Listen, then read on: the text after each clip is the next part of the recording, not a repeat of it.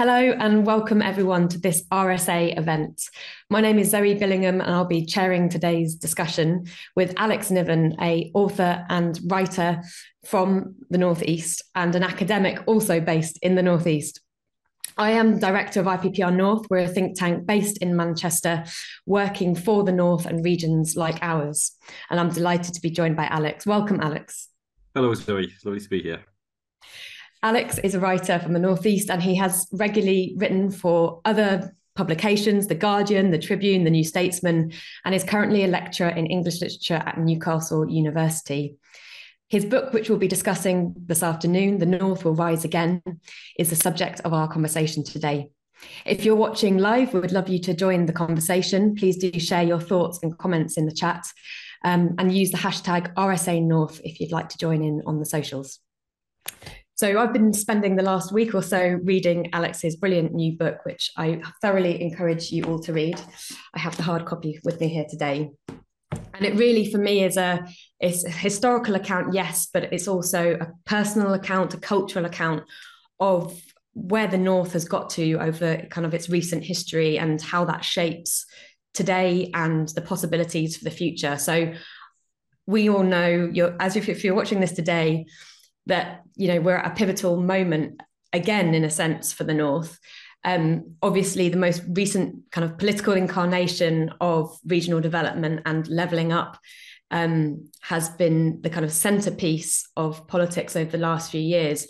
And with just 2 years until the next general election, it's really a contested space with parties vying for political attention over devolution and the policies and politics that come with that.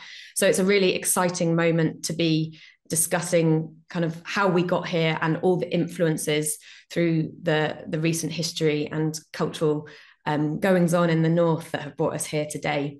And of course, it's not a new topic. We've been trying to rebalance the country for decades under different political forms and guises, but with regional inequality at its sharpest that it has been in such a long time, it couldn't be a more pertinent topic. So I'm really pleased that this is what we're discussing today. And I suppose, Alex, I wanted to start with the very title of your book, The North Will Rise Again. When for you did the North last rise, or what's the reference point to your book? It's a good question. Good question to start off with. Yeah, I mean, it's slightly opportunistic title. You want to make a splash, and you want to grab people's attention. Obviously, the fantastic cover art also does that, going big with pink, which is always good.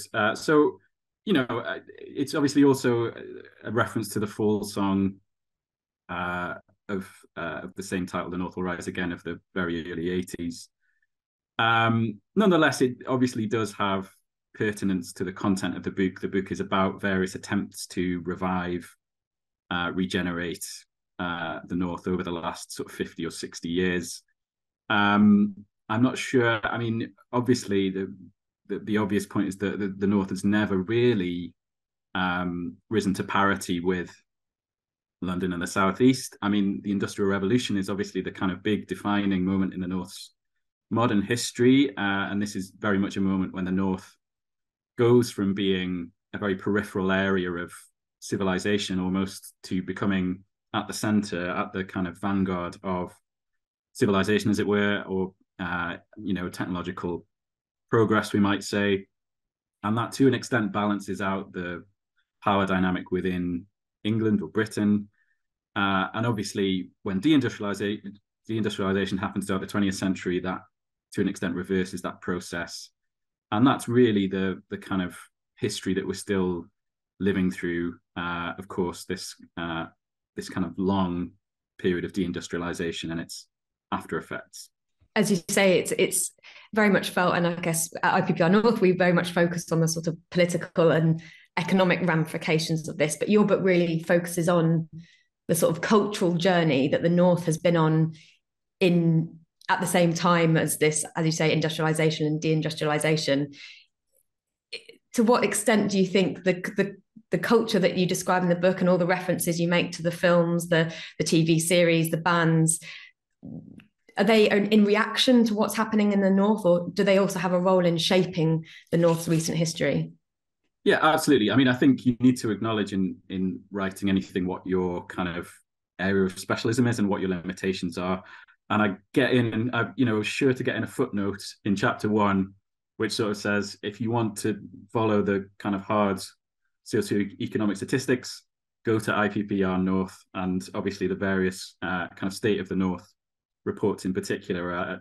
As far as I'm concerned, the best body of literature we have about the North's kind of recent trajectory. So I wanted to acknowledge that was, that's your area of expertise and not mine. Nonetheless, yeah, I mean, my stock in trade is imagined communities, in Benedict Anderson's phrase. I'm a literature guy in the day job, so I'm coming at this question from the point of view of the imagination, works of art, I guess, kind of dreams of what the North is and what it might be. Nonetheless, it's not, this isn't a purely cultural history.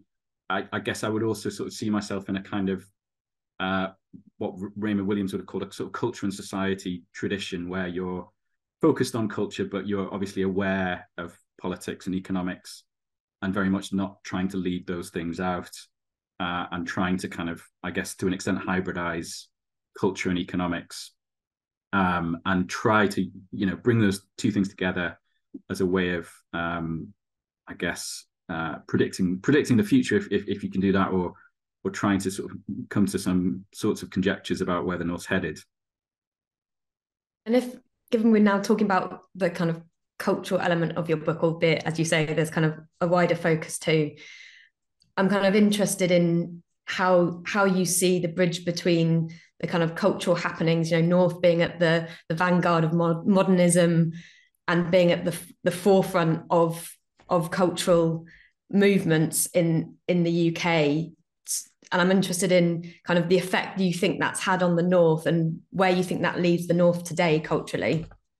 Yeah, absolutely. I mean, I think it's fair to say, as with any work of writing like this, that there's a degree of ambiguity, and I feel deeply ambiguous about the relationship between culture and politics, and how those two things might interact in terms of a way forward for the North. I mean, I think generally, I think culture has come up against a brick wall in a sense. We've had various attempts and various kind of narratives suggesting that that the North, or peripheral areas in Britain more generally, can revive themselves through culture and through various cultural schemes.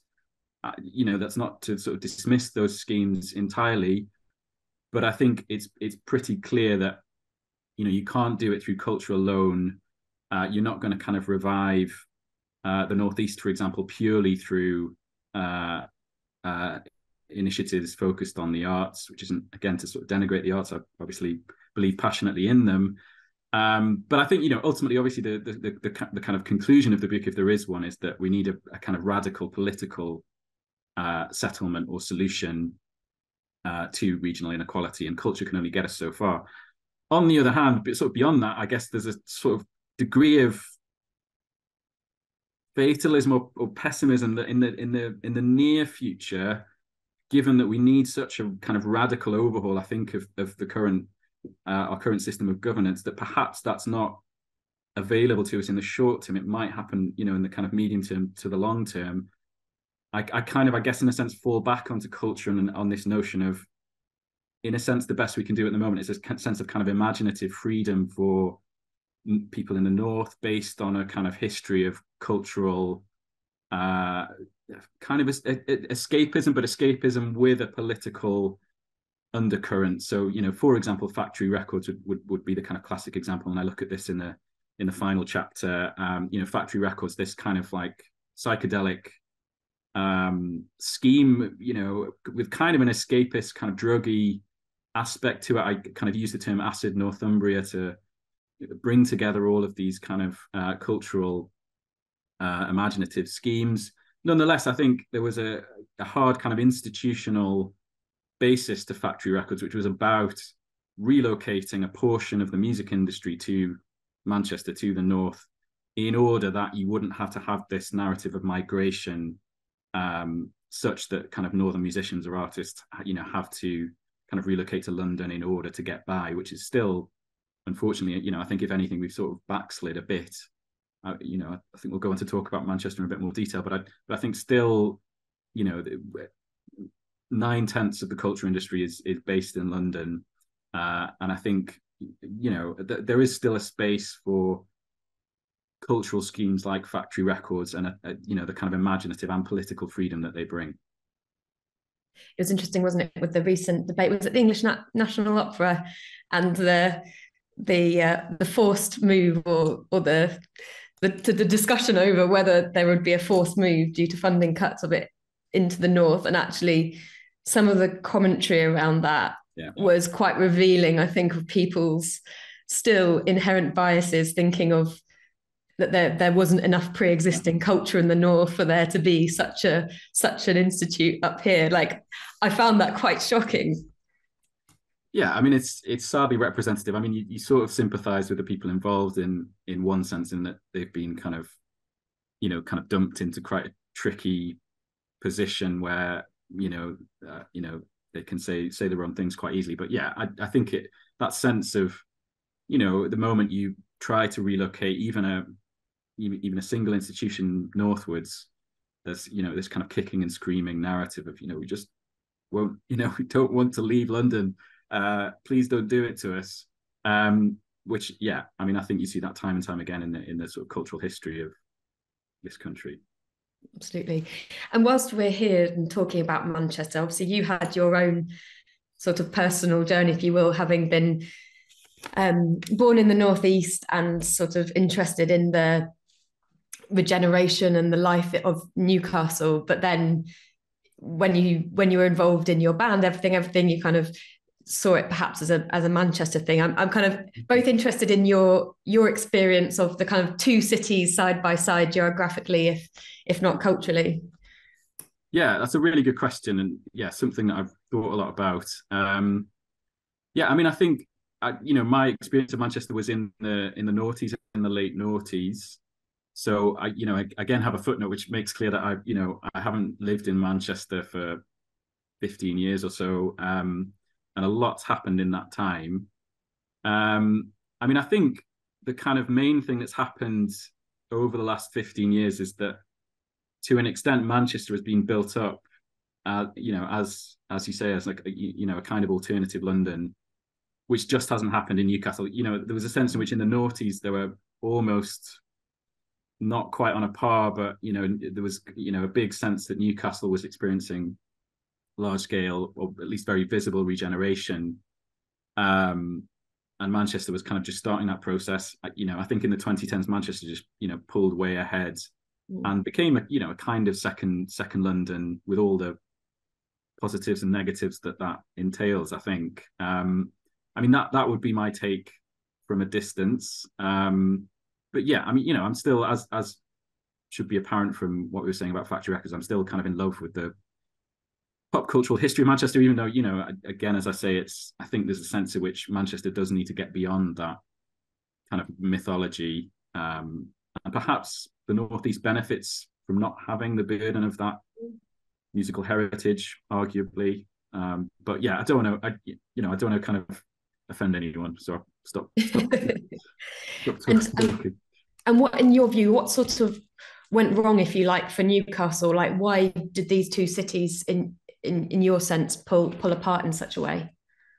Well, I mean, as you know, it was austerity. Obviously there's a much deeper and wider narrative of regional inequality, but the kind of civic tragedy of austerity clearly hit areas of Greater Manchester very hard as well. And I'm not seeking to downplay that at all, but I guess because Newcastle is a smaller city and its regeneration was on a smaller scale, that austerity was just as savage in Newcastle as it was throughout the north. And that just kind of nixed any sense of the potential for revival in the 21st century in the Northeast. I mean, there's still people doing fantastic things and lots of people working on various initiatives that are doing a great job. But yeah, the 2010s were sort of devastating for the Northeast, and we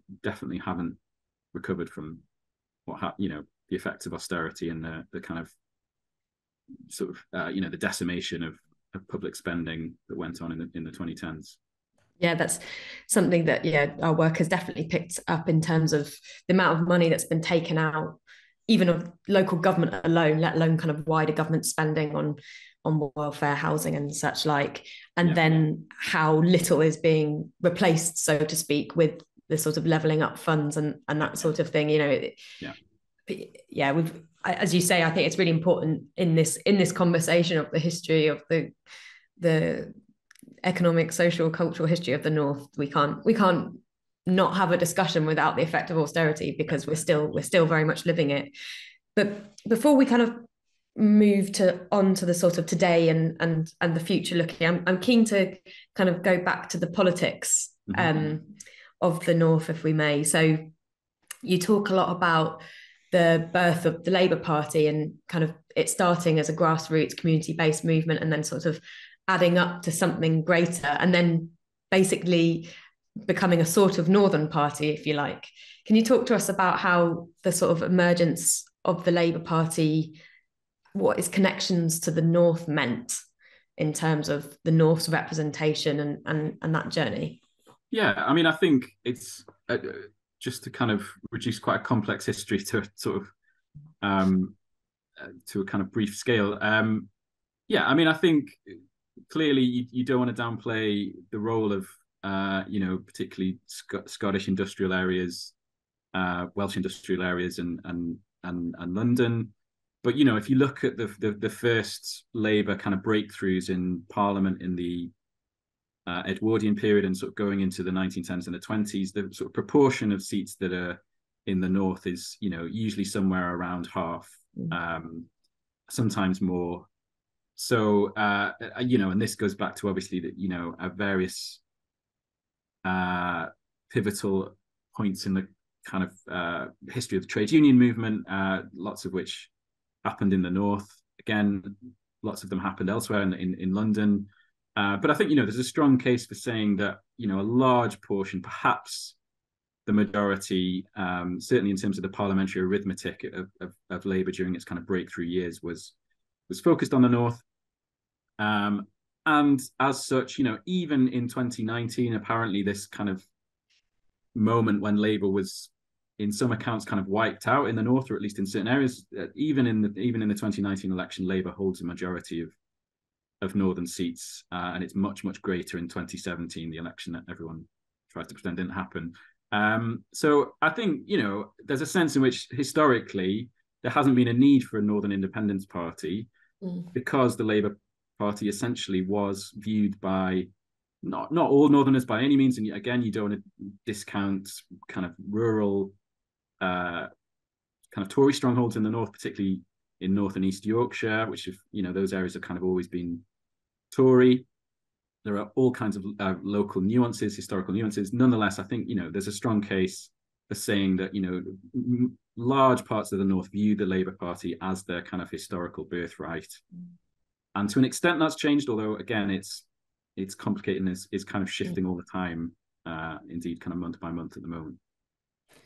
And it's really interesting you say that, because as you say, the North is often talked about as one place, and of course we well know that very many different identities and communities live within it. And I think there's also an intersection here with class and the types of lives people are living in the North, because whilst of course we have some of the worst rates of child poverty in the country and some of those really hard and awful metrics which reflect much of what austerity and high levels of poverty have done to our communities, at the same point you do also have pockets of people doing all right. And I think actually there was an interesting article, I think it was in The Guardian, Duncan Weldon wrote about a year ago, and it was like, it was almost a little bit Northern Safari. I didn't, but anyway, going up to the North and actually seeing that some people, had a car in the drive and were living quite,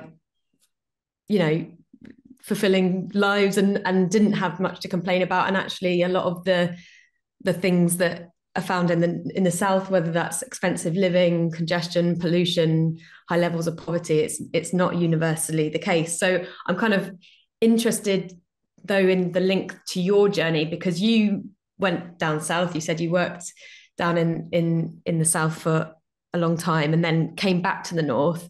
But obviously, you came back at a particular moment, didn't you? Because it was very much the north was feeling the effects of austerity, and you were quite shocked by what you saw. Can you tell us a bit about that, how that transition and what you think had happened in the meantime since you had kind of been away? Yeah, so I mean, I guess I left the region left the north to go down south mainly, although I sort of had detours in different places, went kind of back up to Manchester for a bit and then back down south again. But I left originally, I guess, in the kind of early to mid noughties, which was the kind of height of the kind of new Labour millennial culture of, regeneration and the urban renaissance, and indeed the referendum for the North East Assembly, the failed referendum in 2004. So, I'm quite critical about the sort of shallowness of that moment, and I don't think many people could argue that was at least wholly successful. Nonetheless, there was a kind of superficial sense in which things were getting better culturally. As we were saying, there was a sense in which the Newcastle was kind of almost on a par with Manchester in terms of its revival, its regeneration, the kind of presence of new buildings, and so on and so forth. Obviously, so I returned in 2015 to the northeast, got a job back in Newcastle. It's kind of long-standing dream to sort of get back to the north. And yeah, it was the dregs of austerity. It was still, Cameron and Osborne were still in charge. I guess it was a year before the Brexit referendum. And as I say in the book, I think 2010 to 2016, there's a case for saying that is really the worst period, the kind of period of most kind of aggressive and heinous marginalization of the north. Since the 80s, arguably since the 30s, that kind of Cameron and Osborne government, dedicated to this kind of radical agenda of austerity, but also in its kind of cultural demeanor, very much focused on, kind of Eton, the City of London, Oxbridge, Westminster, that kind of sphere. Obviously we had Northern Powerhouse, but I think, again, I don't want to, I'm sure there are some people that did great things as part of that and did good things with the kind of money available. But, as far as I'm concerned, of all the kind of slogans and buzzwords, going back to the post-war years, that is the most specious and the most kind of heinous, as I say, the fact that you had this sense that, we're going to turn these northern cities into sort of centres of Victorian energy. You have that alongside austerity, which is just withdrawing all of the funding from these, cities and shutting down their kind of cultural departments. Anything, concrete and institutional dedicated to reviving the culture of the north, you're kind of getting rid of it. So it was very shocking. You saw its effects. You saw, there was kind of homelessness in Newcastle where there hadn't been homelessness before. The buildings, the council clearly doesn't have enough money to kind of maintain the parts of the city that it owns properly, and and so on and so forth. So it was shocking and quite devastating, actually. And in your book, you are quite scathing of the sort of levelling up agenda, and I think you refer to them as marketing strategies. I guess, whilst partly, of course, it's my job to hold the government's feet to the fire and make sure they come good on their promises.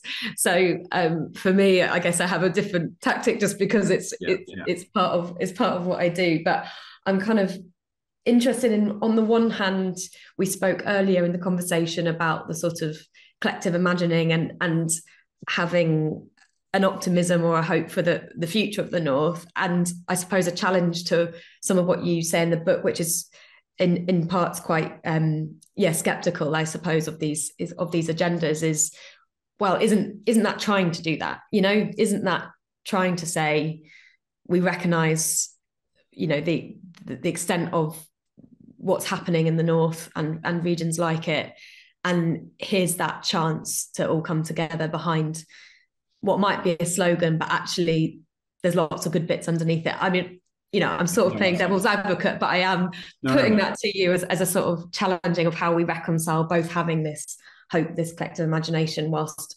also sort of being slightly skeptical of political agendas under similar headings.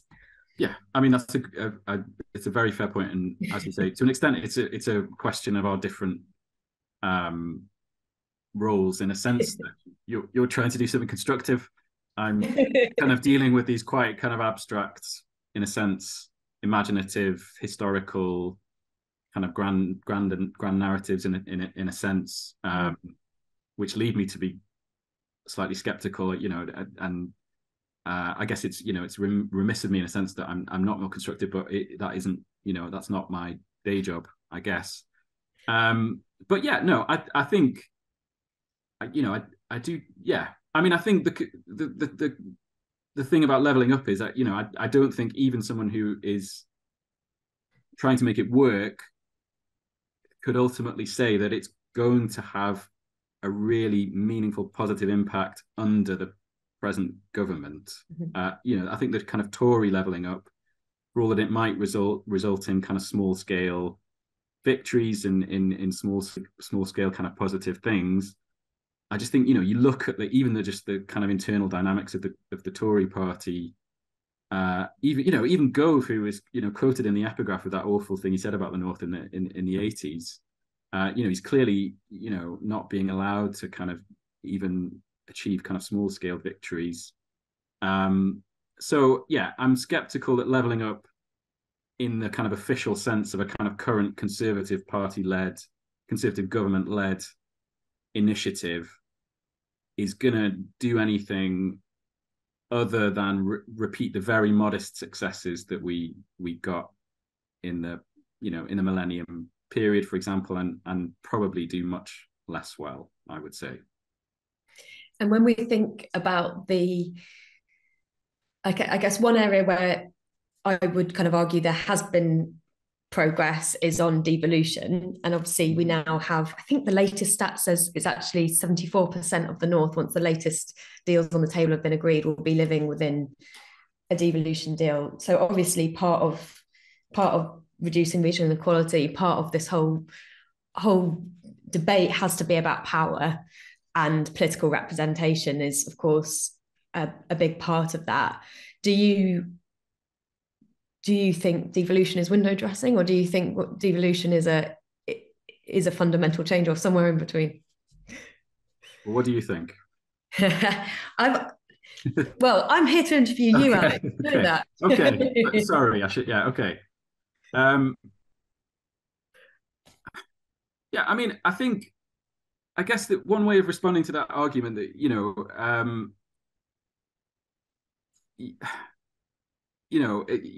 surely at least this is something, and you have to be constructive about these things and not just kind of dismiss everything. I guess I would respond to that by saying, well, sure, but I just don't think anything other than something really radical is going to work. In which case, these other kind of initiatives, in a sense, they're a little bit. It is just kind of kicking the can on the road, or whatever metaphor you want to use it. They make a lot of noise. I was sort of pleasantly surprised with the Labour report. I forget the title. It had some kind of very unwieldy title, didn't it? But the kind of Labour Gordon Brown's commission, yeah, Gordon Brown's thing. I think generally that had the right idea. And you can't underestimate the radicalism of getting rid of the House of Lords.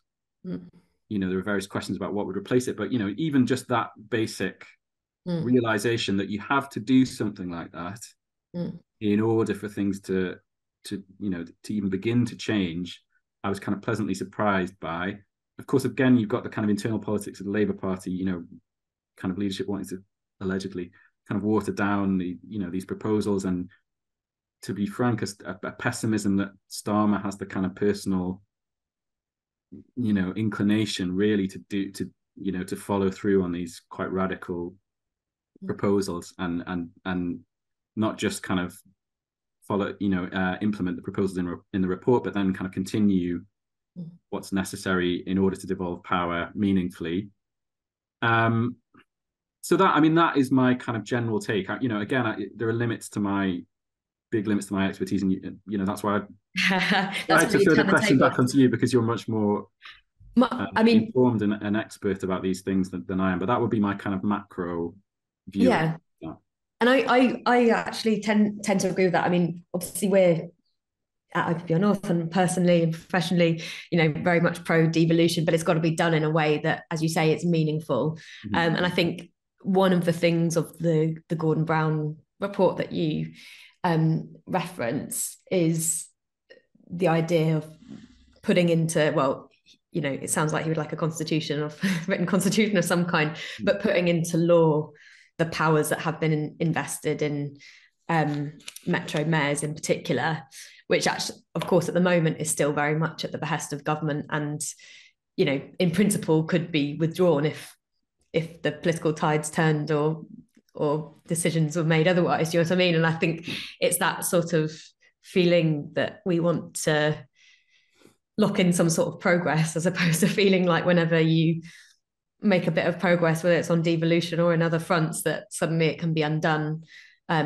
Like some of the things that had done really, helped a lot of people across the country back in 2010 that were undone pretty straight away, and regional development agencies, of course, being one of those pieces of architecture. So I think we're very much on the same page. But I think we've kind of got to the point of the conversation where we're already hinting at, well, what comes next, and what is this radicalism that is needed to really, I think you call it the great reversal in your book, to really change the direction. So obviously in recent history, we've had a whole host of attempts in different ways, different architectures, whether that's regional development agencies, local enterprise partnerships, Northern Powerhouse, levelling up. I mean, but yet when the public's polled on these areas, it very much is the case that people still want and expect levelling up to happen. Mm-hmm. So I guess I see it very much as my job and people in my position to kind of help advance and to make sure it does happen in practice. What, from your kind of experience, both professional and you've got your political take, and personal, what do you think that points to in terms of the kind of guiding themes or ideas that will help take the North forward in the future? Yeah, I mean, I think this is the $1 million question, isn't it? I'm ready for the answer. Yeah, really. Yeah. And I will reveal to you. No, there's a sense in which, of course, in writing a book like this, or doing anything, all you can really, you can't look into the future. It's you can look at the past, you can look at the present, and you can try to say what that suggests about the future. But obviously, you quickly get into the realms of kind of sci-fi, kind of prophecy almost, or kind of absurd conjectures when you look into the future. Nonetheless, I think, both the political and the cultural sides of the narrative of the North, and the narrative of regional inequality going back decades and decades, if not centuries, points to the need for, as you say, and as I say in the book, a great reversal, or a great kind of overhaul of the kind of hard structures of this country. And that, as we said, that does bring you to a point where, you can get quite, it's almost a kind of cul-de-sac, because, is that realistically on the table right now? Probably not. Although, I think it could quite easily, it's going to be a long 21st century.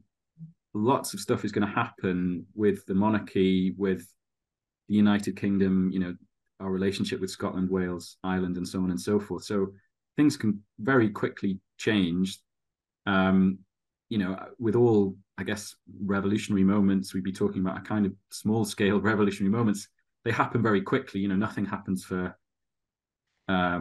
for years, and then years happen in days, or whatever the kind of Lenin quotation is, I forget. So yeah, I think everything points to the fact that you do need a kind of radical overhaul of the country.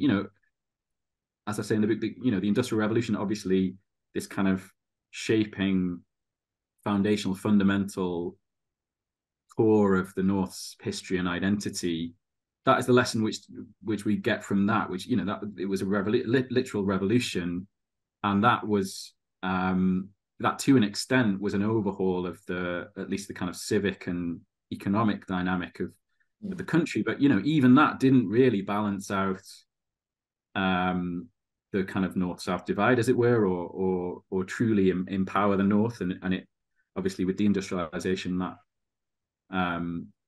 it kind of petered away into the narrative, the moment we're in now. I obviously, I think something like starting with the Gordon Brown thing, and the kind of recommendation to abolish the House of Lords. I think some form of federalism would be a great leap forward. I'm not a kind of governance expert. I don't have a kind of very minutely worked out plan for exactly how that would work. But it seems to me that, some kind of rational reorganization of the country so that it merely resembles, other kind of post-Enlightenment countries, which are divided up in kind of at least semi-rational ways, rather than this kind of medieval system based on, the monarchy and kind of land ownership by the aristocracy. And, a part of that is this kind of radical centralization of the country on the kind of medieval capital, which is London. So, I think the solution has to be radical. Something like federalism would seem to me to be just the rational way to go. Beyond that,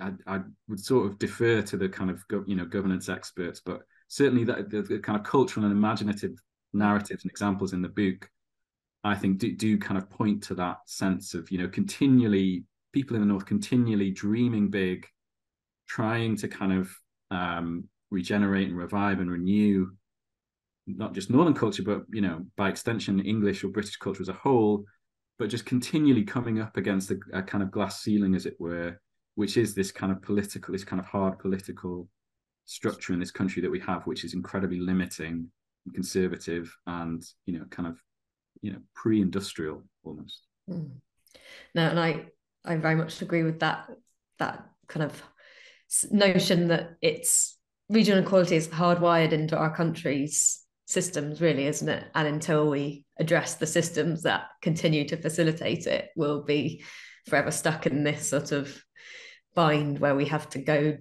to the south to ask for our dues, and it's immature, actually. It's a very immature, it feels like a very immature system of governance. And I suppose amongst all the sort of rightfully placed skepticism about the levelling up agenda, I do think along the way we are making bits of progress that seem small, but actually, once the country is covered by devolved power and metro mayors, once we have a more mature conversation about fiscal devolution, I think we do move further towards, albeit it's not an automatic process, towards the kind of more federal kind of system that you outline and you allude to. I think that's really interesting. I think actually you've ended that section on a very positive note for what actually can be done and achieved, Alex. So I think you've turned that cynicism around. We got there in the end. And then finally, just to come back to your own personal story, like obviously we talked earlier about your journey to the south and back to the north. Firstly, I just had a kind of question of principle, because this is something that just comes up time and time again on the levelling up agenda, which is obviously the sort of political narrative has changed totally from, the Heseltine days of get on your bike and to go find a job, to the kind of political agenda today. And it actually is quite echoed in your book, not politically, but just in terms of the concept of you should be able to kind of live the life you want to lead in the place that you were born or you grew up. So is that something that motivates and sort of drives your sense of, you know, what's fair, I suppose? Yeah, I think that's absolutely central. I mean, I think, you know, you get into various debates with people in London in particular, and, you know, particularly, I guess, on the left, it's, you know, very quickly deteriorates into sort of horrible sort of social media spats. But I think the one, you know, way in which I would appeal to people who have perhaps, you know, lived in London and grown up in the southeast, to sort of think about regional inequality and how it works, is this experience of migration, which, you know, it's not at all as kind of vicious and as extreme as experiences of migration in, you know, in other parts of the world and between countries, but it is quite profound and quite you know, a kind of serious shaping influence on people's lives. The centralization of the country, and, you know, the dislocation that comes with, and, you know, I see this amongst all of my friends who, you know, grew up in the Northeast. They've all, or almost all, had to kind of live in different parts of the country in a way that just isn't the case for my kind of friends from university, for example, who are from London and the southeast, who often, you know, grew up in London, often went to university relatively nearby, and came back to London. And that's a kind of radically different experience, in that you are kind of still part, you've kind of remained part of your community in lots of cases, not all cases, or there's a greater chance that you're kind of closer to family and so on and so forth. You know, there are really kind of profound negative consequences for people, not just from the north, you know, but from Wales, Scotland, southwest as well. Shouldn't just have this kind of simplistic north-south binary, but, and, you know, moving to London, if you don't want to do that, if you're kind of an economic migrant, as it were, I think that's a problem. Anyone with any kind of rational take on this would say that it is. So I think that is a kind of central fact of life and our economy and our culture and society still, and it kind of has been, obviously, going back decades and centuries. But yeah, you know, it's been quite poignant. You know, in sort of getting the book out, I've had sort of interviews. I already had, you know, various interviews with people, and often it's a kind of northern person in London, kind of, you know, with, you know, experiencing this kind of form of exile in a sense, and economic migrancy. So yeah, I think that is very fundamental, and that is something I would definitely argue for, is that sense of having the right to, if you want to stay where you are. Of course, if you don't want to, that should also be empowered and enabled, if you want to kind of be mobile and go between different places. But if you want to stay in the same city as, you know, your brothers and sisters and parents and friends, you should probably, a kind of good, enlightened modern society would probably allow that to happen in kind of most cases, if not all. You know, I had a very complicated narrative to do with, you know, sort of family bereavements and so on and so forth. But yeah, it was my dream to go back up to the north. I was incredibly lucky to get one of the few jobs in the northeast. You know, it's big problems still with employment, obviously, in the northeast. And I'm very aware of the, you know, being very lucky, and privileged in a sense that I was able to move back to the north. But I think everybody should be empowered to do that, to either remain where they grew up, or if they want to kind of experiment and go different places, to return to where they grew up, if they want to do that. Brilliant. Well, on that empowering and uplifting note, we shall close the conversation there. Thank you so much, Alex, for the discussion today. And again, Alex's book, The North Will Rise, again, in all good bookshops now. And indeed, actually, RSA have a code, Foyle's RSA 20, and gives you 20% off his new book. So thank you again, everyone, for watching. If you'd like to learn more, watch back, go to the rsa.org, and you'll find this and many other talks ready for you. So thank you all again. Thank you, Alex, and goodbye for now.